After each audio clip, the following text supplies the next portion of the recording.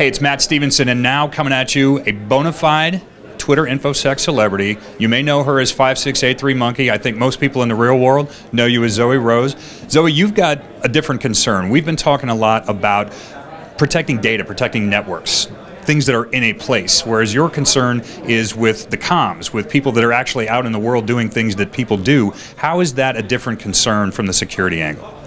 Well, I think traditionally we view people as they work in one office, they secure that office, and then their network is secure. What we forget is nowadays offices are agile. People work from home, people work from coffee shops, people go to clients, and one day, you do this awesome work, you have to actually send that report to the client. So data is constantly moving, and you can't just consider the physical office secure. You also have to consider how do you get that information to the client, and how do you let your users work in the life that they live. They don't generally work 9 to 5 anymore, and they don't generally work just in one office. And so you raised the question I would ask. How do you do that? What is the concern? How can you make sure that people stay efficient, they stay productive, but all of this mobile data is going to be protected, and it's going to be something that they can access and use? There's a few things. I mean, another thing that's constantly said is humans are the weakest link in the the weakest link in the chain. And in my mind, that's not true. Humans can be the weakest link, but they also can be the strongest asset. When I address a situation, I look at who are the threat actors, what's the data, and why do I need secure communications, or securing whatever. And so I look at a user and I bring the risk to them. So users aren't stupid, they just don't care. What my job is to get them to care. When nowadays they're talking about making developers responsible for their insecure code. A lot of companies punish users that click phishing links, for example. But the problem is, maybe that developer doesn't know how to write securely. Maybe that user doesn't know what a phishing email is. They don't understand that they're a target for ransomware.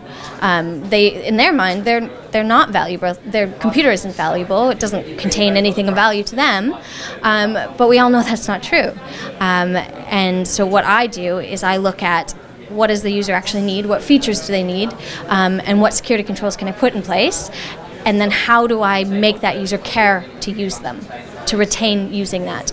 And I do it through things such as when users are traveling and they need a secure travel kit, for example, plugging your phone into anywhere. If you're busy and you're traveling a lot, your phone's going to die pretty fast, and you're in a taxi and that taxi has a cable, or you're at a conference and that conference has a box that you can plug your phone in, and it's secure because you lock it. But the reality is, data can transfer on that phone cable. You don't know what's on the other end. You don't know if anything's pulling data. What you can do, and what I've done, is I'll change the cable color. So I'll say to them, I won't say to them, do not plug your phone in anywhere else. I'll say, use this green cable for your phone. And it's an ugly color, so it reminds them, oh, I'm going to plug it, oh, wait a minute, it's not the green cable. Sometimes when we think about hardware, we know that certain hardware has certain power cables, and you always use the same one so you don't break it. In this case, it's also triggering the same thing, but also doing it in a different way of color. That taxi cab has a white cable. That's not the color of the cable I'm allowed to use. So yeah, the green data only goes through the green cable if we want to make sure that it's charged. So as we continue to evolve and we want to make sure that we are protecting, and it's no longer about building the tallest walls and digging the deepest moats, like looking to the future, anything that's catching your eye that either is a specific concern or you can point to and say this is a best practice that hasn't really been adopted yet, but this is really the way that we need to go both culturally and corporately. I think so. I mean, going back to what I do internally, two examples are breaches. A lot of companies have breaches. They're in the news a lot. How do I make the users care? So what I did at my office is I sent around an email saying, there's this website called Have I Been Pwned by Troy Hunt. And I said, this is how you check if your email is on this list or these lists. And one of my users, she checked, and her email's on 3 lists. And she emailed me back saying, thank you so much for sending me this. I'm on 3 lists.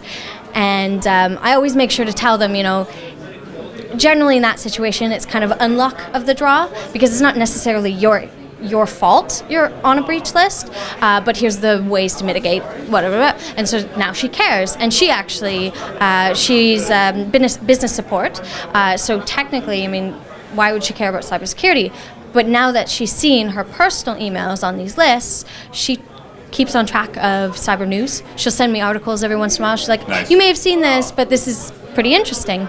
Another thing I do is I do offensive security. So I not only say users, don't do this, don't do this, don't do this, follow this guide every year. What I do is I teach them how to hack. Oh, nice. So I have lawyers, business support, everyone learning how to hack. They learn about Kali, you know, the hackers OS, you know, and so they think it's really cool. To them, it's like, oh man, I cloned this website, I can send out this phishing email, I can... The latest one was looking at how to create ransomware, ethically. I'll say that. Hey, it's always more fun to punch a mugger as he's coming at you than it is to get mugged. Well, but yeah, and so when I started, it was just this black box. Stuff happens, no idea what you do, no idea how you do it, cool. Now it's, you know, I found this thing online that I think can be used in a phishing email against us, and I'll get it taken down. Oh, you know, I got this email.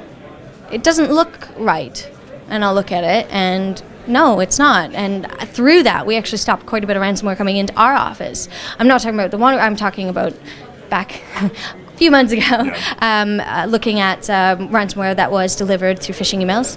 I mean, we get targeted just as anyone else does. Sometimes it's not, it's just general phishing, but sometimes it is actual targeted phishing.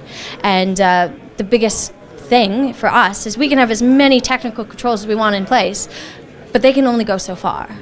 At the end of the day, these users need to, one, care, and two, know how to care, know how to look out for the dangers, and know how to protect themselves. Because if we just say, oh, you know, you click that phishing link, you're a bad employee. Yeah, exactly. You know, they're just going to be like, well, I don't really care, and I feel bad, and that's not motivating. So instead, I created a program that teaches them why they should care, how they can protect themselves, both in the office and personally, as well as incentivizing it using intrinsic motivators versus extrinsic.